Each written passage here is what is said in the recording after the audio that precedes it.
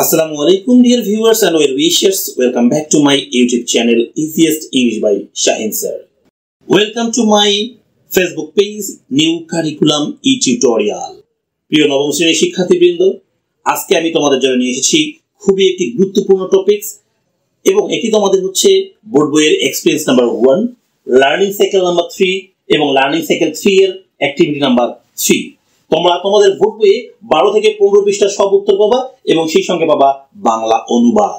প্রিয় শিক্ষার্থী, আমি বলছি অ্যাক্টিভিটি নাম্বার 3 এবং লার্নিং সাইকেল 3, এই লার্নিং সাইকেল 3 তে কিন্তু রয়েছে তোমাদের অ্যাবস্ট্রাক্ট কনসেপচুয়ালাইজেশন। এটা তোমাকে অবশ্যই ভালো করে বুঝে যেতে হবে, তাহলে তুমি ক্লাসে গিয়ে ভালো করতে পারবে এবং ক্লাসে লিডার হতে পারবে। প্রিয় শিক্ষার্থী, এবারে চলে যাব আমরা মূল পর্বে। তবে মূল পর্বে যাওয়ার আগে তোমরা যারা আমার চ্যানেলে নতুন, তোমরা আমার চ্যানেলটাকে সাবস্ক্রাইব করে রাখো যাতে পরবর্তী ভিডিওগুলো তোমাদের মিস না হয়ে যায়, এবং সেই সঙ্গে যারা পুরনো রয়েছে অবশ্যই আমার এই ভিডিওতে একটি লাইক এবং শেয়ার করে রাখো। প্রিয় শিক্ষার্থী, আজকের আলোচনার বিষয় হচ্ছে 1.3.3। এখানে 1 তোমরা অবশ্যই জানো, এক্সপেরিয়েন্স নাম্বার 3 হলো লার্নিং সাইকেল।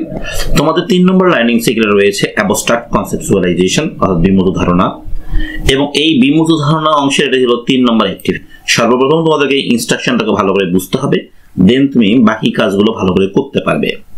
এবং তার আগে বলে রাখি, এই 1.3.3 তে যাওয়ার আগে তোমরা যারা আমার 1.3.1 এবং 1.3.2 এর ক্লাসটি দেখোনি, তারা কিন্তু কখনোই এই অধ্যায়টা বুঝতে পারবে না। তাহলে অবশ্যই তোমাদেরকে 1.3.1 এবং 1.3.2 এর ভিডিওটি দেখে আসতে হবে যদি তুমি এই 1.3.3টা বুঝতে। রিড দ্য ফলোইং টেক্সট, নিচের টেক্সটটি পড়ো, then discuss in pair or groups. ওকে, তোমাদের হয় জোড়ায় কাজ দিবে, না হলে কি গ্রুপে কাজ দিবে। To identify the facts and অপিনিয়নস in the text. হ্যাঁ, তোমাকে কি করতে হবে, কোন টেক্সট থেকে ফ্যাক্ট এবং অপিনিয়নকে আইডেন্টিফাই করতে হবে। আফটারওয়ার্ডস তারপরে write down the strategies you use to distinguish between facts and অপিনিয়নস। ওকে, তোমাকে এরপর লিখতে হবে স্ট্র্যাটেজি, কৌশল। হ্যাঁ, তুমি কোন কৌশল ব্যবহার করেছো ডিস্টিংগুইশ, পার্থক্য করতে, বিটুইন ফ্যাক্টস অ্যান্ড অপিনিয়নস। হ্যাঁ, ফ্যাক্ট এবং অপিনিয়নকে আমরা কিন্তু 1.3.2 এ সুন্দর করে আলোচনা করেছিলাম, কোনটি ফ্যাক্ট কোনটি অপিনিয়ন এবং তাদের বৈশিষ্ট্যগুলো কি কি। Finally express how the writer's opinion influence your thoughts and opinions about the topics. শেষে গিয়ে কি করতে হবে, এক্সপ্রেস, প্রকাশ করতে হবে কিভাবে লেখকের অপিনিয়ন তোমাকে ইনফ্লুয়েন্স করলো। হ্যাঁ, your thoughts and opinions about the text। হ্যাঁ, এই টেক্সট সম্পর্কে তোমার চিন্তাধারা বা মতামত কে। এই পর্যায়ে শিক্ষক মণ্ডলী তোমাদেরকে যেটা করবেন, হ্যাঁ, তোমাদেরকে কয়েকটা গ্রুপে ভাগ করে দিবেন। তবে গ্রুপটা অবশ্যই সমান সংখ্যক হতে পারে, যেমন 10টা হতে পারে বা 8টা হতে পারে। হ্যাঁ, জোড়া জোড়া গ্রুপ করে দিবেন। আগে গ্রুপ করে দেওয়ার পরে তোমাদের এখানে দুটা টেক্সট আছে, কিন্তু দেখো টেক্সট 1, হ্যাঁ, এবং হচ্ছে টেক্সট 2। এখানে প্রতিটা শিক্ষার্থীকেই যে টেক্সট 1 দিবে বা প্রতিটি শিক্ষার্থীকে টেক্সট 2 দিবে তা কিন্তু নয়। এটি একই ক্লাসে শিক্ষক মণ্ডলী আলোচনার চেষ্টা করবেন এবং এখানে টেক্সট 1 এবং টেক্সট 2 দুইটা গ্রুপকে আলাদা আলাদা করে দিবেন। অর্থাৎ 1 নম্বর এবং 3 নম্বর গ্রুপ পেলো মনে করো টেক্সট 2, 2 নম্বর এবং 4 নম্বর গ্রুপ পেলো মনে করো টেক্সট 1, এভাবে দিবে। ওকে, অথবা চাইলে উনি প্রতিটা টেক্সট নিয়ে আলোচনাও করতে পারেন, যদিও সময় তার মেলার কথা নয় অ্যাকর্ডিং টু টিজি। ওকে, এরপর শিক্ষক মহোদয় তোমাদের যে পূর্বের ইনস্ট্রাকশনটা একটু বুঝাইয়ে দিবেন, বুঝিয়ে দেওয়ার পরে বলবেন তোমরা এখন নিজেরাই পড়ো। পড়ার পরে যদি আননোন ওয়ার্ডস থাকে সেগুলো অবশ্যই তোমরা শেয়ার করতে পারো, তোমাদের বন্ধুরা বা গ্রুপে কেউ যদি জানে সে বলে দিবে। না জানলে শিক্ষকের কাছ থেকে আননোন ওয়ার্ডস গুলো আগে জেনে নিতে হবে।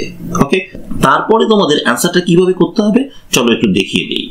তোমাদের এইবারে এসে এই দেখো এরকম একটা টেবিল পাবা, এখানে লেখা আছে ফ্যাক্ট, হ্যাঁ, এখানে লেখা আছে অপিনিয়ন, এখানে লেখা আছে strategies you use to separate facts and অপিনিয়নস, তারপর লেখা আছে how the writers opinion influence your feelings, অপিনিয়নস, thoughts, etc. ওকে, এখানে ওনারা একটা করে দিয়েছে, প্রথম টেক্সট থেকে একটা করে দিয়েছে। দেখো প্রথম টেক্সট থেকে যেটা করেছে আমরা একটু পরে পড়বো এটা।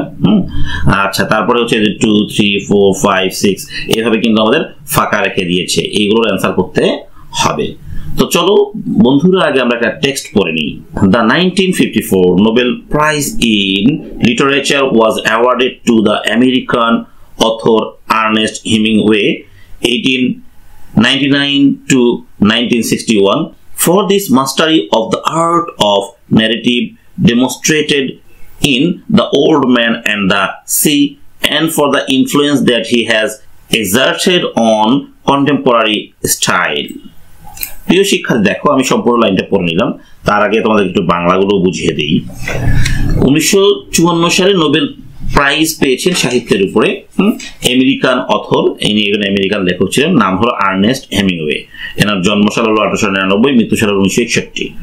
For his Mashrafe of the art of narrative, মানে তার বর্ণনামূলক লেখার উপর demonstrated in the old man and the sea, হ্যাঁ, তা ডেমনস্ট্রেট করেছেন কি the old man and the sea উপন্যাসের উপরে।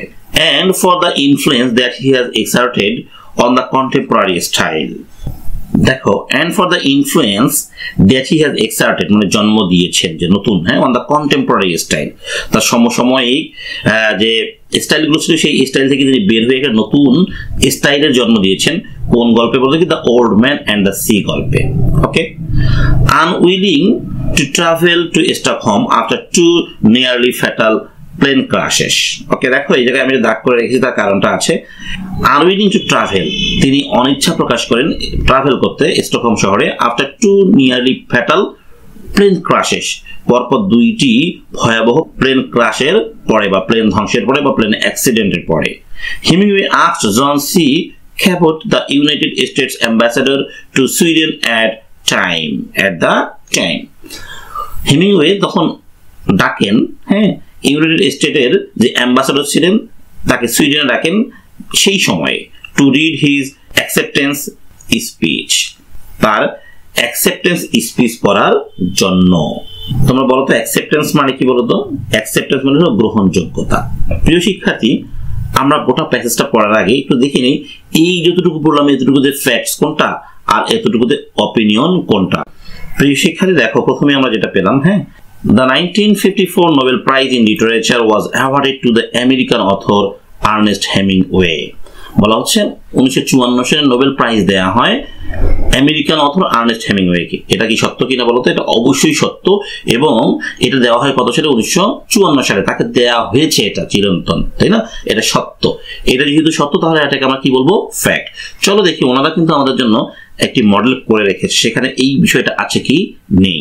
প্রিয় শিক্ষার্থী, দেখো আমরা কিন্তু চলে এসেছি এখানে। দেখো আমি যে কথাটা বললাম হুবহু কথাটা কিন্তু ওনারা একটা মডেল হিসেবে করে রেখেছে ফ্যাক্টের অংশে। ওকে, এবার আমরা অপিনিয়নও কিন্তু ওই প্যাসেজটা থেকেই পাবো, আবার এইগুলো কিন্তু আমরা পাবো না, এগুলো কিন্তু আমাদের নিজেদেরকে বের করতে হবে। এনারা যেভাবে করে দিয়েছেন সেইভাবে বের করতে হবে। প্রিয় শিক্ষার্থী, পরবর্তী অংশে যাওয়ার আগে অবশ্যই আমার চ্যানেলটিকে সাবস্ক্রাইব করো এবং এই ভিডিওটিকে শেয়ার করে দাও। প্রিয় শিক্ষার্থী, এখন দেখো অপিনিয়নের যে কলামটা রয়েছে সেখানে কি লেখা রয়েছে, হ্যাঁ, তারপর অপিনিয়ন কোনটা ফাইন্ড আউট করলো টেক্সট 1 থেকে। Organisations for the writers প্যালিয়েট the writers loneliness but I doubt, এই দেখো এই ডাউটের কারণে বলেছে কি এটা অপিনিয়ন। তার মানে এইটাকে যে অপিনিয়ন কি কারণে ধরা হলো, কি কৌশলে ধরা হলো, এই যে স্ট্র্যাটেজিসটা কি হবে এনারা বলে দিল। The writer used I doubt, which means the writer has shared his own opinion. এটার মানে হলো এই ডাউট, সন্দেহ করার মাধ্যমে রাইটার তার নিজস্ব মতামতটাকে শেয়ার করলো। ওকে, তারপর দেখো how the writers opinions influence your feelings, opinions, thoughts etc. The writers opinion has positively influence my thoughts, বলা হচ্ছে রাইটারের যে অপিনিয়নটা রয়েছে এটা আমাকে পজিটিভলি ইনফ্লুয়েন্স করেছে, প্রভাবিত করেছে। প্রিয় শিক্ষার্থী, দেখো আমরা কিন্তু এখানে প্রথমে কি বের করলাম? ফ্যাক্ট, এরপরে বের করলাম অপিনিয়ন। অপিনিয়নটা কিন্তু অবশ্যই প্যাসেজে আমরা খুঁজে পাবো। চলো একটু দেখে আসি অপিনিয়নটা কোথায় আছে।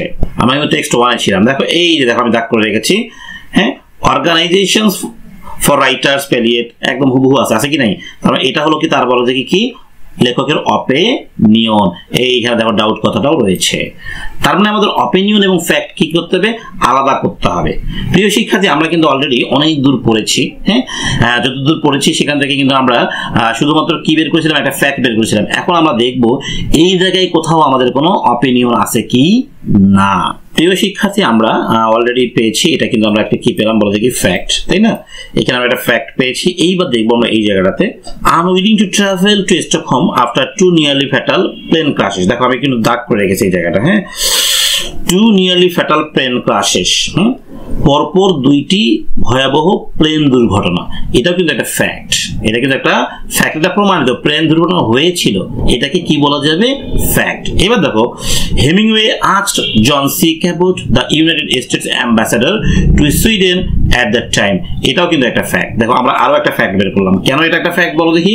কারণ এটাও কিন্তু প্রমাণিত হওয়া সম্ভব যে হেমিংওয়ে যে সি ক্যাবটকে ইউনাইটেড স্টেট অ্যাম্বাসেডরকে সুইডেনে দাওয়াত করেছিলেন, ডেকেছিলেন, সেটাও কিন্তু একটা ফ্যাক্ট। এগুলো অবশ্যই ইতিহাসের পাতায় লেখা আছে, তার মানে এগুলো ইতিহাস দ্বারা প্রমাণিত। প্রিয় শিক্ষার্থী, আশা করছি তোমরা ফ্যাক্ট কিন্তু এখান থেকে বুঝতে পেরেছো। এবার আমরা অপিনিয়ন খুঁজি। দেখো this acceptance speech is considered, দেখো কনসিডার্ড মানে বিবেচনা করা, কনসিডার মানে কি? বিবেচনা করা। ওয়ান অফ দ্য বেস্ট ইভার, এটাকে আমি বলবো অপিনিয়ন। এটাকে কি বলবো বলতো? অপিনিয়ন। কেন এটা অপিনিয়ন বলতো? এইটা এই কারণে অপিনিয়নের কারণে কনসিডার রয়েছে, বিবেচনা করা, এটা লেখকের মতামত। বলা হচ্ছে এই গ্রহণযোগ্যতা যে স্পিচে রয়েছে সেটা কনসিডার বিবেচনা করা হয় ওয়ান অফ দ্য বেস্ট ইভার, সবচেয়ে ভালো, সবচেয়ে কি ভালো। তাহলে আমরা এখানে কার কারণে বুঝলাম বা কিসের কারণে বুঝলাম এটা অপিনিয়ন বলতো? এটাকে অপিনিয়ন এই কারণে বুঝলাম কানসিডার ব্যবহার করেছে, তার মানে কি এটা কিন্তু প্রমাণিত হওয়ার কোনো বিষয় নয়, বিবেচনা করেছে কে? লেখক। এরপর দেখো this is what the he রোট, বলা হচ্ছে এটা হলো সেটা যেটা তিনি লিখেছেন, তিনি কে? এই যে আর্নেস্ট হেমিংওয়ে লিখেছেন। প্রিয় শিক্ষার্থী দেখো আমরা এখানে ফ্যাক্ট পেয়েছি 1 2, অপিনিয়ন পেয়ে গেলাম হচ্ছে 1, তাই না? আমাদের আরো একটা অপিনিয়ন খোঁজা উচিত, কারণ ইকুয়াল হলে ভালো হয়। হ্যাঁ, আমি গোটা প্যাসেজটা পড়ছি না কারণ ভিডিওটা অনেক বড় হয়ে যাবে। এখানে মূল কাজটাই হলো আমাদের ফ্যাক্ট এবং অপিনিয়ন খোঁজা। তোমরা নিঃসন্দেহে জানো ফ্যাক্ট কোনগুলো, যেগুলো সত্য, যেগুলো প্রমাণিত, যেগুলোকে প্রশ্ন করা যায় এটা কি প্রমাণিত হতে পারে কি না, আর কোনগুলো অপিনিয়ন, অপিনিয়ন হওয়ার জন্য শর্ত কোনগুলো, যেগুলো হচ্ছে লেখকের মতামত, এবং যেগুলোতে কিছু অ্যাডজেক্টিভের কথা বলা হয়েছিল ওই অ্যাডজেক্টিভগুলো থাকবে, তার মধ্যে কনসিডার্ড একটা। ওকে, এখন দেখো আমি এই প্যাসেজের শেষের দিকে দাগ করে রেখেছি, দেখো সুন্দর করে। I have spoken too long for a writer. A writer should write what he has to say and not speak it again. I thank you. ওকে, এইবার দেখো I have spoken too long for a writer, আমি অনেক সময় বক্তব্য দিয়েছি লেখকের জন্য। A writer should write, দেখো এই একজন লেখকের লেখা উচিত what he has to say, সে কি বলতে চায়, এন্ড নট স্পিক ইট, এবং সে কি বলতে পারে নাই। এটাও কিন্তু একজনের মতামত, একজন লেখককে কি দেওয়া হয়েছে? পরামর্শ দেওয়া হয়েছে। তাহলে আমরা একটা অপিনিয়ন পেয়ে গেলাম। তাহলে আমাদের কাজ কি দাঁড়াবে? এবার আমরা যে দুইটি ফ্যাক্ট বের করেছি ওই দুটি ফ্যাক্টকে লিখবো ওই কলামের ঘরে গিয়ে, এবং যে দুইটি অপিনিয়ন পেয়েছি ওই দুটোকে লিখবো ওই অপিনিয়নের ঘরে গিয়ে, আর ওই অপিনিয়নগুলোকে কিভাবে মার্ক আউট করলাম সেটা বলবো আমরা গিয়ে সেই ঘরে। চলো একটু ঘরটা দেখে আসি, এটা আমাদের 15 নম্বর পৃষ্ঠায় রয়েছে। প্রিয় শিক্ষা দেখো 15 নম্বর পৃষ্ঠায় আমরা ফ্যাক্টটা লিখবো, মানে এই জায়গায় ফ্যাক্টটা লিখবো। ওকে, তারপরে কি করবো? অপিনিয়নের জায়গায় যে অপিনিয়নে বের করেছি এইখানে লিখবো। তারপরে কি করবো? The strategy you have used to separate facts and opinions, তুমি যে স্ট্র্যাটেজি ব্যবহার করেছো সেটা এখানে লিখবো। তারপরে কি করতে হবে? এখানে রাইটার্স অপিনিয়ন্স ইনফ্লুয়েন্স কিভাবে করলো সেটা এখানে লিখতে হবে। চলো আমি তোমাদের উত্তরগুলো একটু সাজিয়ে দেই। প্রিয় শিক্ষার্থী, পেজ নং 15 তোমাদের বোর্ড বইয়ের এটি। হ্যাঁ, এখানে টেক্সট নাম্বার 1 এর আমি অ্যান্সারগুলো করে দিচ্ছি, যেটা করে দেওয়া ছিল সেটা বাদ দিয়ে আমি বাকি অ্যান্সারগুলো দেখাচ্ছি তোমাদের। তোমরা এইগুলো দেখে নিবে, এগুলো কিন্তু তোমাদের অবশ্যই বোর্ড বই থেকে মিলানো, কোনো মুখস্থ বিদ্যা নয়। আমি আবারও বলছি এগুলো কিন্তু মুখস্থ বিদ্যা নয়, তোমাদের বোর্ড বই থেকে আমি জাস্ট দাগিয়েছি এবং তোমাদেরকে দেখিয়েছি আমি কোন লাইনগুলো সিলেক্ট করে নিয়েছি, তাই না? দেখো ফ্যাক্ট কি হবে? Hemingway asked John C. Cabot, the United States ambassador to Sweden at the time, to read his acceptance speech. এটা কিন্তু হুবহু আমরা বোর্ড বইয়ের একটি সেন্টেন্স নিয়েছি, তাই না? এটা হলো ফ্যাক্ট। আর্নেস্ট হেমিংওয়ে যে সি ক্যাবটকে দাওয়াত করেছিলেন, হ্যাঁ, কোথায়? সুইডেনে। কিসের জন্য? তার অ্যাকসেপ্টেন্স স্পিচ পড়ার জন্য। এটা কিন্তু সত্য, এটা ইতিহাস দ্বারা প্রমাণিত। এবার এখানে অপিনিয়ন দেখি। I have spoken too long for a writer. A writer should write what he has to say and not spoke it. এইখানে দেখো I have spoken too long for a writer, এখানে কিন্তু কি বোঝানো হচ্ছে? এটা মতামত বোঝাচ্ছে। I have spoken, আমি কথা বলেছিলাম, too long, দীর্ঘ সময় ধরে, for a writer, একজন লেখকের জন্য। এটা কিন্তু একজনের মতামত। এটা কার মতামত? লেখকের মতামত। এবার দেখো এই দিকের কলামে কি আছে? The strategies you have used to separate fact and opinion, তুমি যে কৌশল অবলম্বন করেছো স্ট্র্যাটেজি এবং ফ্যাক্টের মধ্যে পার্থক্য বের করার জন্য, সেটা তুমি কি করেছো সেটা বলে দাও এখানে। এখন আমরা দেখো এইটাকে যে আমরা অপিনিয়ন বললাম, হ্যাঁ, এটাকে কি কারণে অপিনিয়ন বললাম সেটা বলে দিই। Here the writer used I have spoken that. দেখো এখানে লেখক কি বলেছে, আই হ্যাভ স্পোকেন, লেখক বলেছেন আমি বলেছি। That means the writer shared his personal feelings, তার মানে হচ্ছে লেখক তার পার্সোনাল ফিলিংস এখানে শেয়ার করেছেন। এবার দেখো এই কলমে যে ক্লুটা দেয়া আছে, হাউ দ্য রাইটার্স অপিনিয়ন্স, কিভাবে লেখকের মন্তব্য ইনফ্লুয়েন্স ইউর ফিলিংস, তোমার ফিলিংসকে ইনফ্লুয়েন্স করলো, অথবা তোমার অপিনিয়নকে ইনফ্লুয়েন্স করলো, অথবা তোমার থটস চিন্তাধারাকে ইনফ্লুয়েন্স করলো। আমরা বলতে পারি অ্যান্সারটা এভাবে, the writers opinion has positively influenced my thoughts. বলা হচ্ছে লেখকের যে মতামতটা ছিল সেটা আমার মতামতকে কি করেছে, বা আমার চিন্তাধারাকে পজিটিভলি ইনফ্লুয়েন্স, প্রভাবিত করেছে। আমরা এখান থেকে আরেকটা ফ্যাক্ট বের করতে পারি, সেটাও আমি দাগিয়ে দিয়েছিলাম তোমাদের। হ্যাঁ, টু নিয়ারলি ফ্যাটাল প্লেন ক্রাশেস, সেই সময় কিন্তু পরপর দুইটা প্লেন ক্রাশ হয়েছিল। প্লেন ক্রাশ হয়েছিল, এটা ইতিহাস দ্বারা প্রমাণিত, এটা ফ্যাক্ট, না হলে কিন্তু এরকম বইয়ে লেখা আসবে না। দেখো এই অপিনিয়নের ঘরে আমরা লিখেছি this acceptance speech is considered one of the best ইভার, এটাও কিন্তু তোমাদের বোর্ড বইয়ে আছে, তাই না? এখানে কনসিডার্ড আছে, কি আছে বলে দেখি, কনসিডার্ড মানে বিবেচনা করা, তারপরে এটা কিন্তু কারো মতামত। ওকে, কিভাবে এটা মতামত প্রমাণ করে দিচ্ছি দেখো, here the writer used considered, that means এখানে লেখক কনসিডার্ড ব্যবহার করেছে, তার মানে হচ্ছে কি he is expressing an opinion or suggesting a possibility. এখানে লেখক কি করছেন, কনসিডার্ড ব্যবহার করে এক্সপ্রেসিং, ব্যক্ত করছেন তার অপিনিয়ন, অথবা পরামর্শ দিচ্ছেন একটা পসিবিলিটি, সম্ভাব্যতা। ওকে, এবারে আমরা এই ঘরটির অ্যান্সার করব, how the writers opinions influence your feelings, opinions or thoughts etc. দেখো এখানে আমি লিখছি here the writers opinion makes me understanding that, এখানে লেখকের মন্তব্য আমাকে বুঝতে সাহায্য করেছে that truthfulness of fatal plane ক্রাশেস, হ্যাঁ, প্লেন ক্রাশের সত্যতা।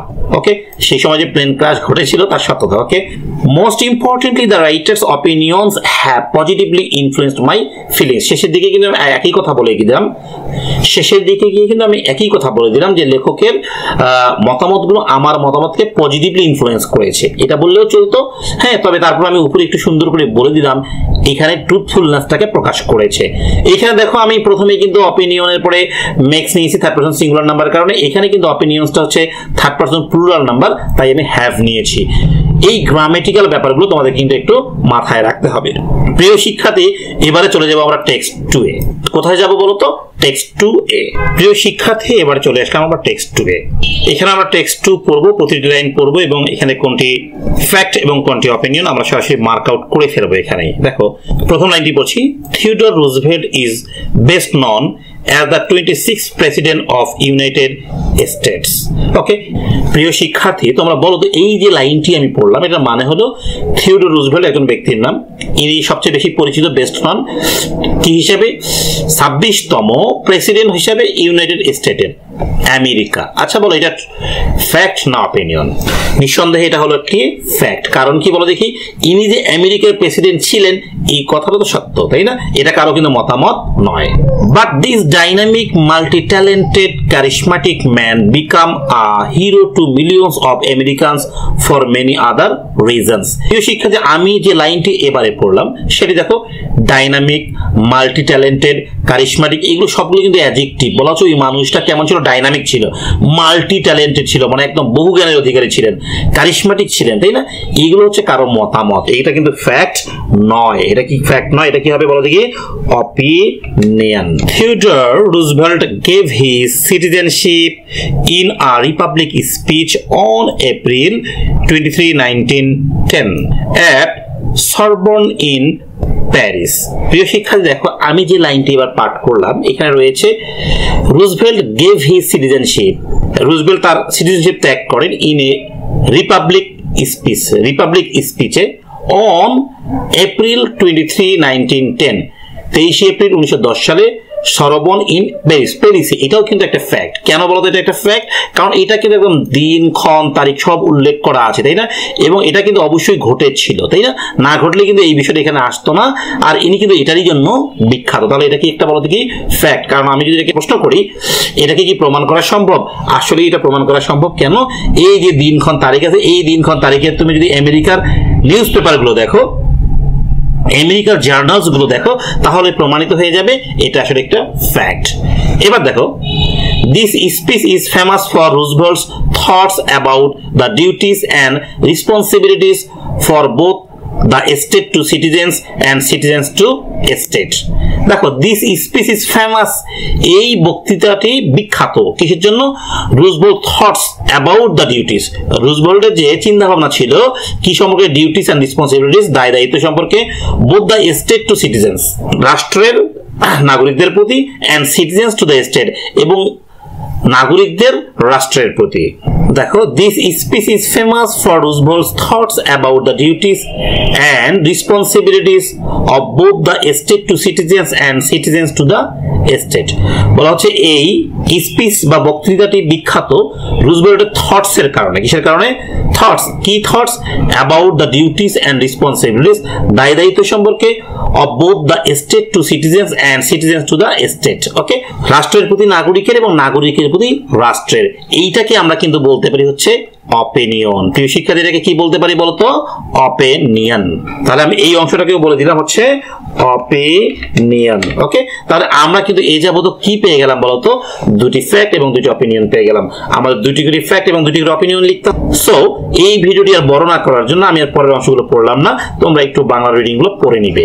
প্রিয় শিক্ষার্থী, এবারে আমরা যেগুলো মার্ক করলাম অপিনিয়ন এবং ফ্যাক্ট হিসেবে, সেগুলো আমরা সুন্দর করে লিখে দিব। সেই আগের ফরম্যাটেই আছে, হ্যাঁ, এই ফরম্যাটটাই চলবে। আমি শুধু জাস্ট সিরিয়ালি তোমাদেরকে দেখিয়ে দিচ্ছি। ওকে, আমরা প্রথমে যে লাইনটি লাগিয়েছিলাম সেটা নিঃসন্দেহে এটা ছিল, Theodore Roosevelt is the best known as the 26th president of the United states. এটা কি মুখস্থ? এটা বই থেকে জাস্ট দেখে লেখা। হ্যাঁ, অপিনিয়নের ঘরে আমরা এই লাইনটি লিখেছিলাম, দিস ডাইনামিক মাল্টি ট্যালেন্টেড, হুবহু লিখবো। আর এই জায়গাটা তোমাদেরকে একটু বুঝতে হবে, here the writer use some qualities of Theodore Roosevelt such as dynamic, multi-talented, charismatic man, which indicates that the writer shared his personal opinion about the president। দেখো, লেখক ওই যে থিওডোর রুজভেল্ট সম্পর্কে কিছু অ্যাডজেক্টিভ বলেছেন, গুণাগুণ বলেছেন, উনি ডাইনামিক ছিলেন, মাল্টি ট্যালেন্টেড ছিলেন, কারিশমেটিক ছিলেন, এগুলো বলে লেখক কি করেছেন? তার পার্সোনাল ফিলিংস শেয়ার করেছেন। এবার আসলাম শেষ কলামে রিজনটা বলবো, তাই না? Here the writers opinion makes me understanding that the writers opinions have positively influenced my feelings. ওকে, এটা কমন কথা, আমরা প্রতিটা গল্পেই বলেছি, প্রতিটি লাইনেই বলেছি। আমরা আরো একটি ফ্যাক্ট নির্বাচন করেছিলাম, সেটি এটি হুবহু আছে। দেখো, তোমরা এটা কিন্তু স্ক্রিনশট করে রাখো যাতে তোমরা বইয়ে সুন্দর করে দেখাতে পারো। Theodore Roosevelt gave his citizenship in a republic speech on April 23, 1910 at Sorbonne in Paris। এটা হুবহু আছে। This speech is famous for Roosevelt, এটা হুবহু আছে, তোমরা জাস্ট স্ক্রিনশট করে নাও। আমি দেখো এটা কেন এটা ইউজ করলাম তার কারণগুলো বলবো এবার। Here the writer use famous, লেখক এখানে কি ব্যবহার করেছে? ফেমাস ব্যবহার করেছে। That means he expresses his personal feelings, তার মানে তিনি কি করেছেন? তার পার্সোনাল ফিলিংস ব্যক্ত করেছেন। কাকে ফেমাস বলে? তার স্পিচটাকে ফেমাস বলে। রিজনটা এবার দেখবো, লাস্ট কলামে যেটা থাকে, the writers opinion has positively influenced my feelings of thoughts. প্রিয় শিক্ষার্থী, তোমরা যারা আমার এই ভিডিওটি দেখলে, অবশ্যই পরবর্তী ভিডিও পাওয়ার জন্য কমেন্ট সেকশনে তোমরা তোমাদের বিদ্যালয়ের নাম লিখতে ভুলবে না। সেই পর্যন্ত সবাই ভালো থাকো, আল্লাহ হাফেজ।